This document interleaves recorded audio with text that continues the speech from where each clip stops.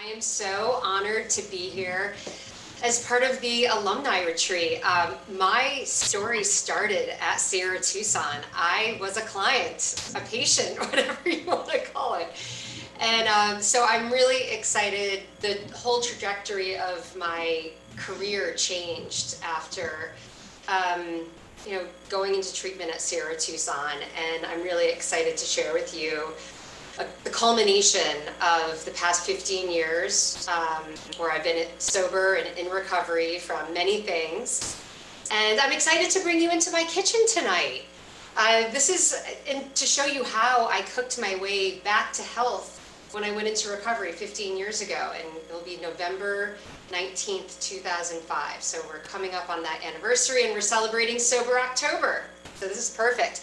And so I do want to say off the bat, if I do refer to notes at any point, it's because I've got about 20 minutes to put out a lot of information to you, and I don't want to miss any important points. But if there's one point that I want to get across tonight, it's rolling up your sleeves in the kitchen provides you, and taking care of yourself in a nutritionally powerful way sets you up for a recovery that you probably couldn't have imagined before. It can be game-changing for your mood, your immunity, which is so important right now, for relapse triggers, for sleep, and just for physical well-being. When I was at Sierra Tucson, I was in a lot of physical pain. I was dealing with substance abuse, and once I started implementing how food could influence all of these different areas of my life, like I really started experiencing next level recovery. And I'm going to tell you a story about that too. So, and to tell you, I was my first guinea pig, and I've worked with over 1,000 clients, and I've seen them recover in really beautiful and healing ways as well. So if you ever need any tips, come to What Would Lisa Eat, and I'm happy to help you out. So I want to share a little bit about my story tonight. I'm going to do it in a really condensed way. We're going to talk about the intersection of food and recovery, and then I'm going to share 3 go-to recipes for you that are simple and delicious. So I hope you enjoy them. So to start off about my story, so 15 years ago, I was a champagne-drinking classical archaeologist. As Tim mentioned, I had my master's degree from Oxford. I specialized in ancient food and wine production. I literally wrote my master's thesis on Dionysus, the Greek god of wine. And I was also a sommelier, and I hosted a wine segment on television. So needless to say, I was obsessed. I was very invested in this life. And, despite all of that, though, I was imploding on the inside. And I was a hot mess. So despite what my resume may have said, I was not doing well on the inside. I was dealing with anxiety, depression, substance abuse, ADD, PTSD, autoimmune conditions that were really debilitating for me. I dealt very severely with fibromyalgia and just general digestive issues. And then I could go on even further, but that gives you a good round point of where I was. And then, as I mentioned, my aha moment came when I was at Sierra Tucson, and I remember I was walking the labyrinth, in the middle of the desert, and I just I really felt it in my heart that Prozac, Ritalin, wine, Vicodin, and even sugar just weren't cutting the bill anymore. Those were my coping mechanisms, but it wasn't working. And, and I needed some serious spiritual fairy dust. And, what I did was, after I had a number of messy twists and turns, as we all know, par for the course in early recovery, just kind of life in general, right? I realized that I needed to shift from being an archaeologist of wine to discovering the archaeologist within. And that's something that I like to share with all of my clients, because we all have that opportunity to do that. And in my quest for healing and recovery, I drew upon my love of food and ancient wisdom, and found that food is a beautiful window of entry to a higher level of recovery and well-being. And I like to think of cooking as meditating without meditating. It's a mindfulness practice in self-care. And if you're someone who resonates more with the practical than spiritual, I'd say it's immensely useful as well. And this leads me to the food-mood connection. And I really just want to discuss a little bit of the science behind it, and I'm going to put up a screen share for you in just a minute. Oh, sorry, I guess it's not working. No, so, ask Tim. oh, Tim, do you mind putting up the screen share? I'm just giving you the option. We're giving me the, it's okay if we can't do it. So science shows us, and there's numerous studies to back this up, that how we nourish our bodies has a profound impact on our mood, our mental clarity, immune response, and physical and spiritual well-being. And with that being said, I want to share some statistics with you. So 70% of the cells in your gut make up your immune system alone. So it's really called your microbiome, and it's about 2 to 5 pounds in your gut, and it carries your immune system, 90% of the serotonin, and 50% of the dopamine that your brain uses is made there as well. So this is all happening in our gut. And dopamine and serotonin are feel-good hormones, to clarify. So when we go into recovery, our brains are actually starving for dopamine, and some sources of dopamine that we may have used to get that dopamine high have been drugs, alcohol, even 1,000 likes on Instagram. That's what gets us to that bliss point. So when we get sober or when we go into recovery, how are we going to get that delivery of that high, right? So a lot of times what ends up happening is that we replace drugs, alcohol, or whatever behavior that gave us that high with Oreos and Ben & Jerry's. And these are really what I call low vibe foods and substances. There's, as I mentioned, there are studies that actually show that these types of foods affect our brain in the same way as cocaine and morphine. So this is really serious stuff. They have brain scans of people. And so when we feel out of balance, and we'll go to the next screen, so when we're feeling out of balance, how does that manifest? Emptiness, sadness, boredom. Wow, I don't know about you, but that's a recipe for relapse for me. That's a trigger. That's me wanting to call someone toxic.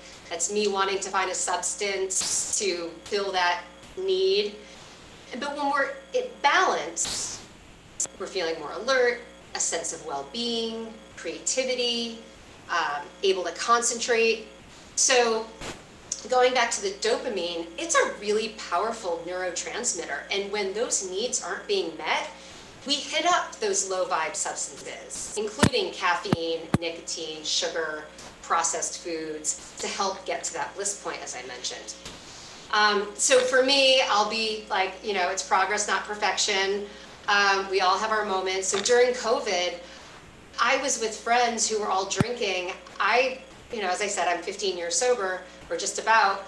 I hit up the vegan ice cream. So I really had to look at that and how it was enhancing how I was already feeling not so great during COVID, just with what was going on. And then in a related story, I got my first taste of the food-mood connection when I was about 6 months sober. I was at my recovery house, and every other night, I wound up on the floor, looking up at the ceiling with big feelings and big tears after consuming these gooey chocolate, gluten-free chocolate chip cookies and brownies that I would make every other night. And then one evening, I remember the counselor who was on staff took me aside and she said, "Lisa, we've got to talk about this pattern. Like, you are just melting after eating all of this sugar." And it was the first time anyone had pointed that out to me. because as much as I have an addiction to drugs and alcohol, I also did to sugar, which makes sense. That was my first drug, I guess you could say. And so it was my new way of coping. And, you know, I went back to that coping for a little while during COVID, but now I've had a reset and I feel a lot better. So what was the trade-off? Low energy, it decreased my immunity, anxiety, depression, you know, the big tears, the big feelings, not so great sleep, and then waking up and feeling groggy the next day. And so that's no way to start the day or end the day.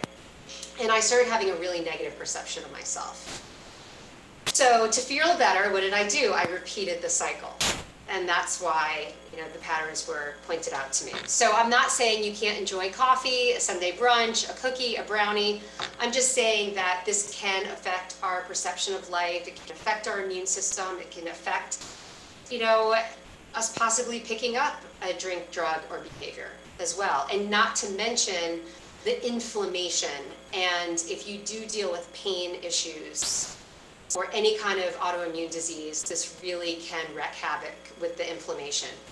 So, bottom line, eat foods as close to nature as possible. And I want to tell you that you are in luck tonight, because you're probably thinking, this is all great, but how do I apply it in my life? And so I've devoted the past 15 years to creating recipes that are high nutrition, easy to make, that support recovery. They'll help your sleep, your anxiety, depression, inflammation, allergies, brain fog. I hope I covered it all. Everything's gluten-free. You can make it dairy-free or non-dairy free. You can make it paleo, keto, like plant-based. I'm very flexible in my cooking. And these recipes are also delicious. So I put together 3 recipes that I hope maybe become your go-to. And what's great is that a lot of these foods have crossover. So, you know, vitamin D, omega-3s, GABA, amino acids to boost serotonin and dopamine. I mean, you name it. And so I'm going to go through it now. So we're going to have sweet potato toast with avocado and egg. Let's see here, coconut cauliflower rice with lime and cilantro. You can switch out the herb if you like. And sauteed fruit with coconut yogurt.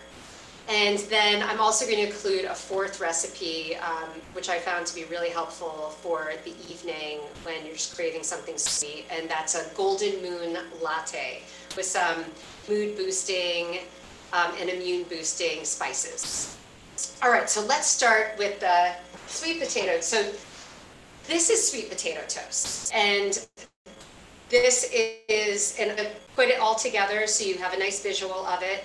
I took a Japanese sweet potato, and if you've never tried Japanese sweet potatoes, you can get them at Trader Joe's. So they are available, and they actually have tons of vitamin C in them, and they're going to keep your skin glowing, so you've got that nice recovery glow going on. And it's really good in terms of antioxidants and your immune health for this time of year. So I sliced them to about, you know, about 1/4 to 1/3 of an inch. And then I set the oven to 425, coated them with, just brushed on a little light coating, or you could even use spray of olive oil. Put them in the oven for 30 minutes. And then you can decide how crispy you like them. And then what I'm going to do is I'm going to put a little bit of avocado on. So the avocado has a lot of magnesium, which is great for PMS for women. And it's also excellent as a brain food. Our brain is mostly fat, so very important. And then you can mash it up if you'd like. And if you're vegan or mostly plant-based, I like to put a little bit of Nutritionally yeast on, which is an excellent source of B vitamins, which is great for anxiety. And then if you do eat eggs, it's an excellent source of protein. So I put some of this on. Oh, I'll put another egg on too. Put on this one. I mean, this is so delicious. So if you're so sick of avocado toast and you're sick of just toast in the morning or just bread. I mean, you could eat this any time of day. I'm probably going to have it for dinner actually, because it's 6 o'clock on the East Coast. And I'm going to put a little bit of cilantro on, and voila, we're ready. All right, so the next recipe is coconut cauliflower rice. And I'm going to go over here.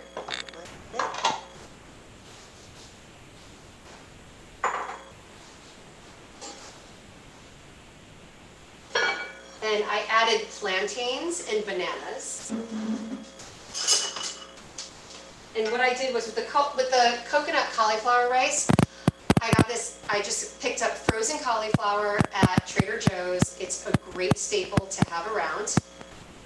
So that if you're ever in a pinch, a can of beans, some cauliflower rice, or even frozen jasmine rice, those are go-tos. And you can put some avocado on, some cilantro, very similar to the sweet potato toast.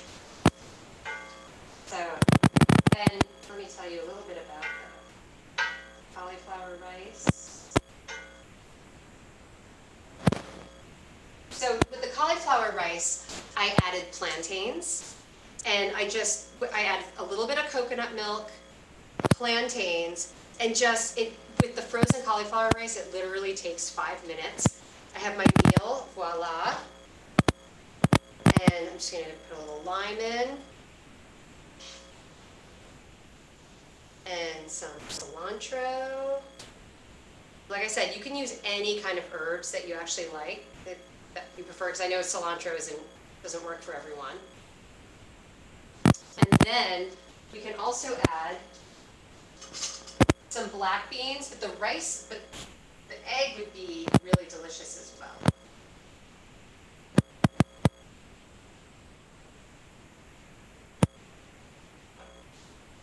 And so you have a really great meal. It's healthy. You could use chicken, you could use salmon.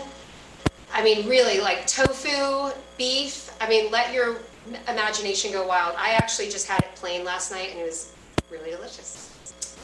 Okay. And then I just want to remind you that I'm going to be sending all of these recipes by email. Actually, it will go through Tim.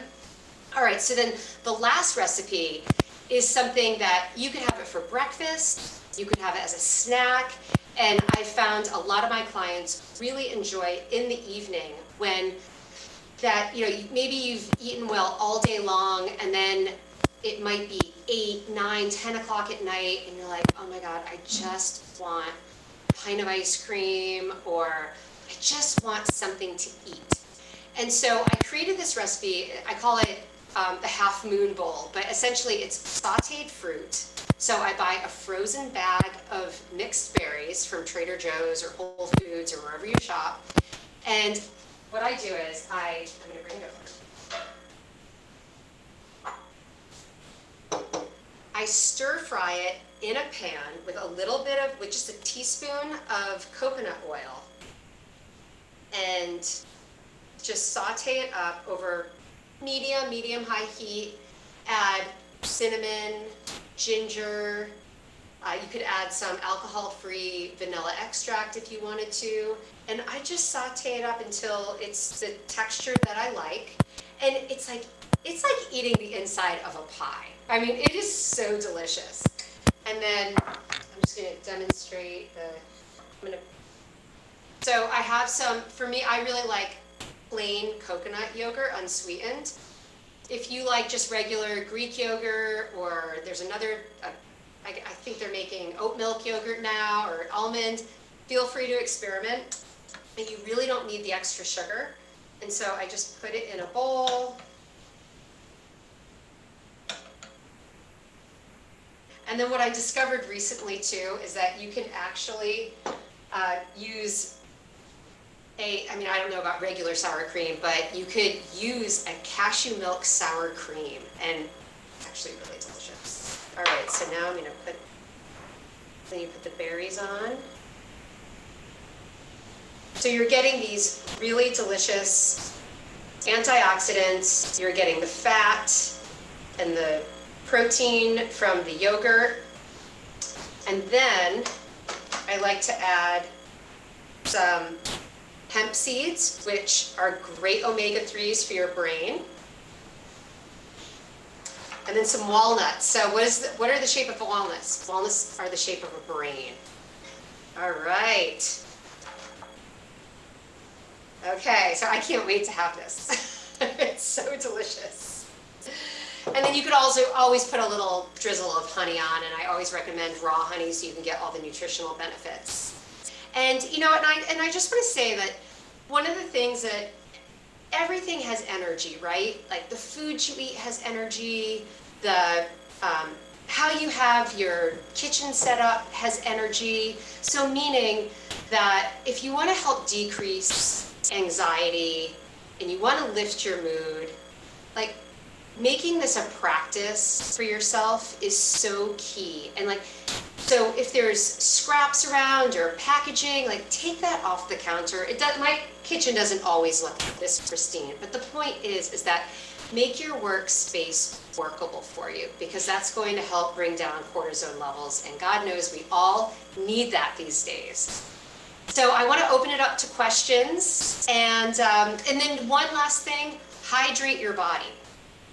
That is so key. If you're feeling irritated, frustrated, hungry, sleepy, you may be dehydrated. And there's all different ways that you can get water into your body. It's drinking it straight up. It's creating like a fruit flavored water or cucumber water. You could also eat your water. So remember, like grapes and cucumbers and any fruit or vegetable that has a lot of water density to it is another way that you can get water into your body. So, all right. So I'd love to. People want to know recipes. You know what? So the recipes, all of these recipes are on my site. So on Instagram, if you go to What Would Lisa Eat, you will find the recipes. If you go to whatwouldlisaeat.com, you'll also find the recipes. You can actually put in a search. And then we will be emailing them to you. I'm also going to provide a clean swap guide for you. So if you're craving sugary cereal, I'll give you an option. If you're craving pizza or French fries, I have a bunch of samples for you on what you can eat instead. And remember, this is a practice. It's not a performance. So I want you to go really easy on yourselves that way. Somebody wants to know how you cook. Oh, how do I cook the plantain? So what I do is, you can use a plantain, or if you don't have plantains, you can just use a banana. And so I slice them up about, I guess about 1/4 of an inch or 1/2 inch thick. I would say 1/2 inch thick.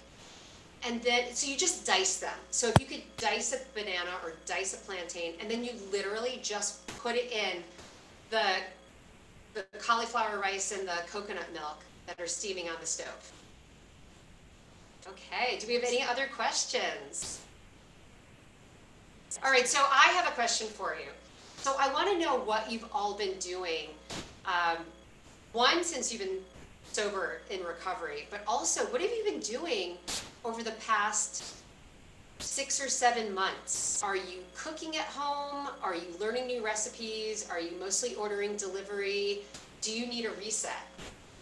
Okay. While they're thinking about that, your question. Oh, I have another question. All right. What would you suggest for women that have food, sweet, salty cravings prior to their cycle? Okay, that's a really great question. So, Repeat it.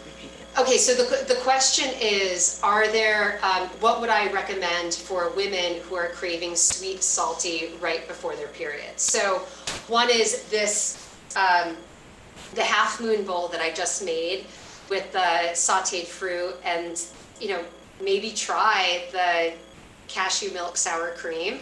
That might be really great. Or even just a plain yogurt.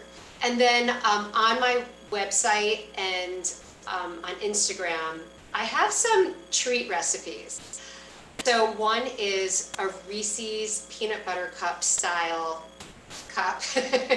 It's cashew and almond milk, but you can swap in peanut butter. And then I also have some, I think you might be learning about them tomorrow, not through me, but through someone else, but energy balls can be really great as well. And then I also love to make a Mexican hot chocolate. So I use raw cacao, honey, and unsweetened almond milk, and then add a little bit of spice to it. Oh my God, so delicious. So I hope that's helpful, and I'm happy to talk further with you. I do have a website called FOOD.BODY.SOUL.net, and that's where it has more coaching and consulting, and you can also access What Would Lisa Eat through there.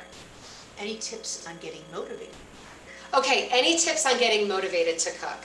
Okay, so if you're familiar with the concept of play the whole tape through, and this is something that I learned very on in recovery, and it was, if I take this action, positive or negative, how am I going to feel? So if I buy that frozen rice at Trader Joe's, whether it's cauliflower rice or just regular brown rice or white rice, seriously, I don't care which one you choose, and I have those, and I heat up those can of beans, how am I going to feel the next day?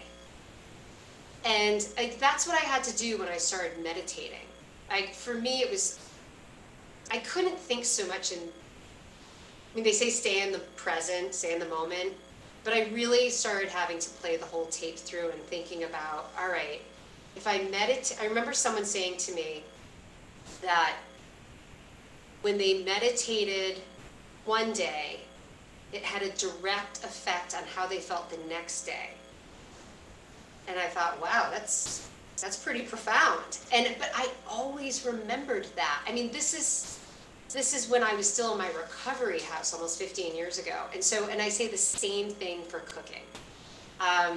Play the whole tape through and know that, like, you're honoring yourself for the first time in your life, possibly.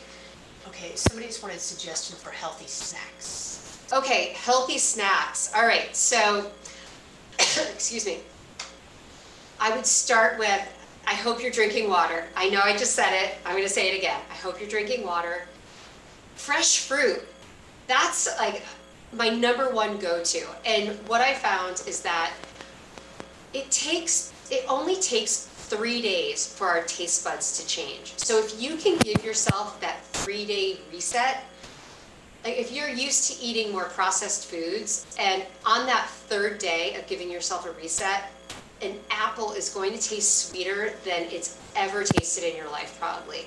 And then pairing it with some almond butter or having some nuts. And then, there's actually, I wouldn't say eat a lot of popcorn by any means, but there's a great popcorn company called York Corn, and they toss it with this nutritional yeast that I mentioned to you. It's a terrible name, but my 7-year-old son can't get enough of it. I mean, every person I talk to who tries it, they go crazy for it, and I'll write it down for you. It's called York Corn. And seaweed snacks, so actually, I'm gonna get a couple for you. So kidney snacks, rice cakes. This is my snack drawer. I have Simple Mills almond flour crackers. You can serve those, you can have those with hummus or just plain, they're really delicious. These are Dang coconut chips. These are lightly salted, you don't need to get the sweetened ones. And then you can put this coconut on top of some soup, a salad, you can put it in the half moon bowl that I made. Rice cakes, you can put an avocado, tomato, anything you like on something like this. These are the Gimme Seaweed snacks. These really satisfy that salty crunch. And then there's a company called Brad's, and he has raw crackers. They're on the pricey side, but they deliver high nutrition, and it satisfies that salty, I just want to crunch something. What about a raw chocolate? And then also, I love raw chocolate. So there's a lot of great companies out there now. So there's Elements Truffles, there's Fine and Raw, there's a bunch of others. I'll write those down for you as well. And so you can order all of that online these days through Thrive Market, through Amazon, If there's delivery in your area, probably through Peapod or Whole Foods, all of these things are, that's what, so, oh, and then another great snack that I ran out of, they're called raw crunch bars. Look them up, they're great as well. Okay, do we have more questions? Yeah, we do. Trying different meal kits. Are there any you suggest? Okay, meal kits. So the question was, what about meal kits? And I think there are some good ones out there. My concern about some of the meal kits is the amount of sodium, because that can be very bloating, very inflammatory, and if you have a heart condition, it's no bueno. So we don't want that. There are some great meal delivery services there's one called Provenance Meals that's really excellent. They're based out of Brooklyn, New York. I believe that they deliver around the country now. And then meal kits, Purple Carrot, Hello Fresh, Blue Apron. Just really take a look at the sodium content with a lot of those. And they're a great starting point. So if you want to get excited about cooking and you want to start trying some new recipes, you can always go to What Would Lisa Eat? But other than that, because I actually am writing a cookbook, so that will be coming out in 2021. So stay tuned. But other than that, I mean, it gets people excited. Like my mother-in-law, she loved eating meat, pasta, bread. And she started ordering Purple Carrot, and it's just transformed her cooking. And she comes up with all these amazing plant-forward, plant-driven recipes where the meat or the chicken or the fish becomes more of the garnish as opposed to the centerpiece. Protein is really important for people in recovery. I find that it really helps with the mental acuity, the mood balance, and blood sugar levels.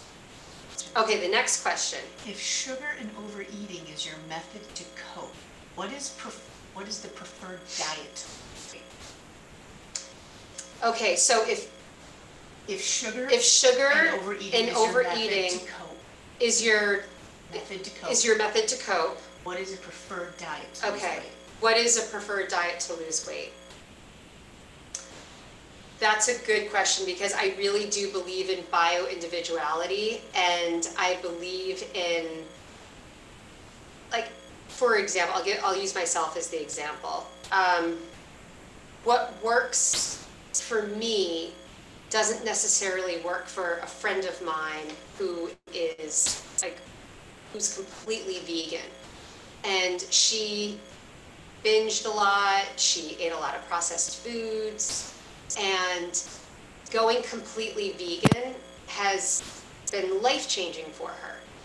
I have tried going completely vegan, and it actually increased my cravings for sugar. I couldn't get enough chocolate. I'm all about dark chocolate, particularly raw chocolate.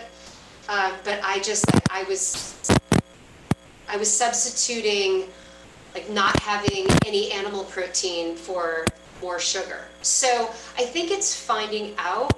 I mean, I'm happy to chat with you offline, but I think it's finding out what works best for you and starting to eat more regularly scheduled meals, and then having a plan for, okay, nighttime is my hardest time. What do I really need during that time? Do I need to set up a Zoom call with someone I care about? Should I hop on a meeting? Maybe that would be helpful. Or I'm serious, sauteing up a bag of frozen fruit or fresh fruit. If you have the fresh berries, you can also use apples or pears, whatever you like, and sauteing that up and getting that pie-like consistency that's not going to derail your goals, and they're not going to derail your mood, is going to be so beneficial. So I had a client once who ate 7 fruit-flavored yogurts a day, and she was crashing so terribly, like her mood, her ability to focus. She felt she was gaining weight, and so rather than go cold turkey and set her up for something that she wasn't going to be able to meet, because that's really hard, right? What we did was we started substituting we'd take half a container of fruit-flavored yogurt and half a container of unsweetened plain yogurt and mixing it together. And she was amazed by how delicious that actually was. And by the time we stopped working together, she was having plain yogurt with some sauteed fruit or fresh berries. If she wanted a little something sweet, a little drizzle of honey, nuts. But it's making sure that you're getting an adequate amount of fat too. So the walnuts, the hemp seeds, the avocado, all of that is going to be so important for your mood and your brain function. And because right now, if you're eating a lot of sugar, if you're overeating, your digestive flora, your gut flora is probably in overdrive right now, and that as a result is going to be driving your brain up here, because we really do have 2 brains, and in the embryonic state they're actually connected, and then as we grow there's the vagus nerve between the 2, but there's actually more communication that goes from the gut to the brain than the brain to the gut.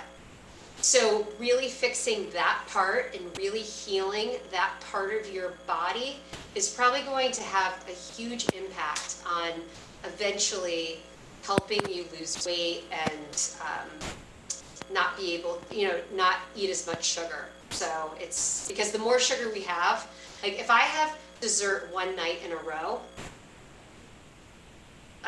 I try not to have it the next night, and I'll tell you why. It's not because I'm trying to lose weight, restrict, or anything like that. It's because I know if I do it 2 or 3 nights in a row at the same time, it's going to kick in. It's going to kick in as I have an addict type personality, and it's going to kick in, and I'm going to start craving it at that same time every single day. So I have to come up with substitutes. Okay, we have another question. Is the Japanese sweet potato cooked? Okay, yes, the Japanese sweet potato is cooked. If I left that out, I totally apologize. That's a big point. So what I do is I coat so I just brush on or spray on some olive oil, and then I put it in the oven at 425 for about 30 minutes. And you may like it crispier than that. You may like it not as crispy as that. So and every oven's a little different. Do you happen to know the calorie output for the recipes? Do I know the calorie output for the recipes? I do not. There are some programs that you can use. For me, I found that calorie counting has not been helpful for me, but again, every case is individual. I do know that there are some, I think if you Google nutritional information, there are some programs. I'll look that up. Next question. I've gone vegetarian and love cooking and eating close to the source. I know that I do not get great protein. What do you recommend? Okay, so this person is eating mostly vegetarian and eating as close to the source as possible, so real food coming from the earth. What to do about protein sources. So greens actually have a lot of protein. Nuts, seeds, like chia seeds and hemp seeds are great sources. Tofu and tempeh are good sources too. Beyond meat, but I would limit that because with the Beyond Meat, the Beyond sausages, I have to say, are really amazing. A lot of people love the hamburgers as well. Again, you just have to be careful about the sodium.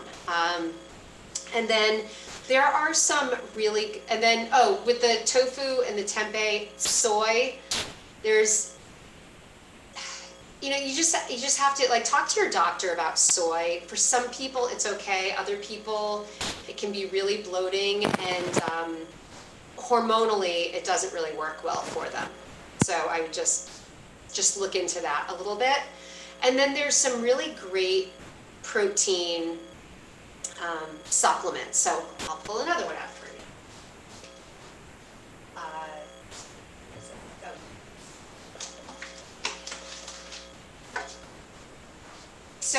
So for example, this is from Elements Truffles, and it's a vegan protein powder, and it's chai spice. And I mean, you can add this to like a smoothie, you can add this to overnight oats, and it's a really great source. So you're getting the benefits of raw cacao, which have so many, I mean, if you have any reactions to chocolate, definitely try the raw chocolates and the raw cacao.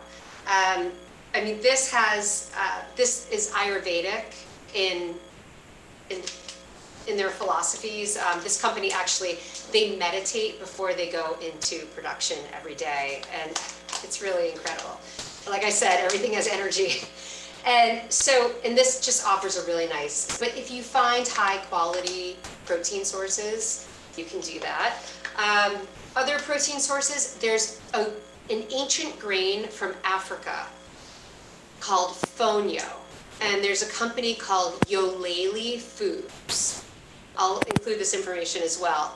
And it's an ancient grain that is gluten-free and high in protein. And you can make so many things with it. You can use it as a substitute for rice. You can use it as in baking. I mean, it's really incredible. I do have it on What Would Lisa Eat. I do have a recipe that includes that. And then again, like I said, I mean, there are a lot, then beans. Some people don't do well with legumes. So in that case, if you're vegetarian and you're an ovo-vegetarian, you can get protein sources through eggs as well. It is a perfect protein. Okay. Do we have any other questions? No, but we have some comments. Okay. People have said that they're cooking at home. Oh, you're cooking. The feedback, cooking at home, and that. So some of you are cooking from home, and they're looking. And someone said, "Yum, looking forward to the replacement list." Thank you, Lisa. Oh, I'm happy to send the replacement list. Yes. And someone else said they've been cooking vegan since January 2018 and loving it. I make 3 recipes over the weekend to cover my week. I've been getting my recipes from Pinterest. I have kept up my cooking and eating vegan throughout the last 7 months. I have found so many sweets to eat that are healthy. Thank you for your presentation. So this is all the people you're asking. Oh, fantastic. So I'm so glad that you're finding recipes and that you're cooking from home. There's so many benefits to it. It really can become part of your self-care practice. As I said, like I cooked my way back to health. I was in a really broken place. Just the physical pain from the fibromyalgia, the depression, the anxiety, the poor sleep, the digestion, and it's even helped with the ADD. And not to say that someone might not still need supplemental medication, it's just that it's still going to improve your overall well-being and help mitigate some symptoms. It just it feels so good. And then Tim, how are we doing for time? Good to go. Good to go. Perfect. Okay, terrific. Yeah. And so I just want to wrap up by saying that this has been such a pleasure. It's really an incredible experience to have been at Sierra Tucson as a client, and here I am, coming back as a professional, and how transformative it was for my life. And I want to offer all of you that same hope. And then also, I want to offer you all, I have a Cooking in Recovery 4-week series coming up, and I'm going to be offering a special pricing for attendees of the Sierra Tucson Alumni Retreat this weekend. So stay tuned about that. I'm going to send, Tim will have the information. That's great. Oh, we have two more Thank you. questions. Two questions I think that sounded important, and maybe you can take them offline or not, but one is, do you have recommended sugar replacement for diabetics? Sugar replacements for diabetics, okay. The All right. other one is, if one struggles with restricting their diet, what tips do you have for still eating healthy meals? Sounds like side conversations. Right, you know what, I would love to have side conversations with the people who asked about creating healthy meals if you're still restricting, and then also sugar replacements for diabetics. When we're looking at sugar replacements, I always say, like, go to like plant-based sources. So I'm going to go back to the sautéed fruit, and we can explore that together further as well. So I'm happy to talk with everyone offline. Thank you so much for having me. This has been an incredible experience, and I've loved connecting with you all tonight. Thank you for your comments and questions. And Tim, thank you so much for having me.